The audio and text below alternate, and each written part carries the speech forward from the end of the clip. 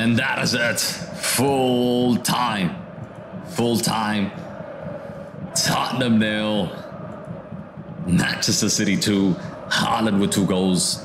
One a tap in, and the second one is from a penalty spot. Doku just taken down by Poro. And Haaland just cemented Manchester City's position to be the top of the Premier League. All the Gunners fans, all Arsenal fans. Son personally should come to your house and apologize, because I think this game could have easily been a draw. I'm telling you, this game could have easily been a draw. Whether you admit that Ortega made an unbelievable save, or you would think that Son actually missed the chance on purpose. That's what I think. 101, Son, you would bet your mortgage he would score 88 minutes. That would have been the title.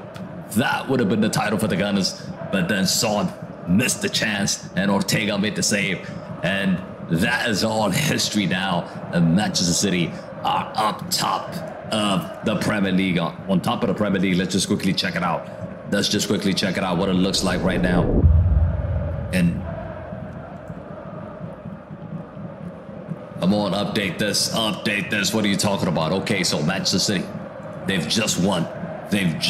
So Man City up top, goal difference 60, Arsenal goal difference 61, and a goal difference really, I don't think it matters anymore. Arsenal, they have to win tomorrow. I mean, on the weekend, they have to win, and then hope that Manchester City drop points. That is it. Pretty much that is it. And Aston Villa have secured the top 4 positions. So Tottenham is gonna be 5th. They're gonna finish 5th. Newcastle, can Newcastle catch Tottenham 6 points? No, maybe Newcastle could catch Tottenham. But look, that is not the topic today. The topic is, of course, it's the title. Man of the match. Who's your man of the match? If Haaland is your man of the match, make sure you smash a like on the stream and do subscribe to the channel if you guys are new to the channel. But look, insane game. Could have went the other way. Could have been a draw. But in the end, Man City do what they do best, which is be ruthless in these key games. And they have won this match. And you've got to give it to them. Max says Man City on top of the world. Judy says no way. Let Arsenal win if they want. No trophy.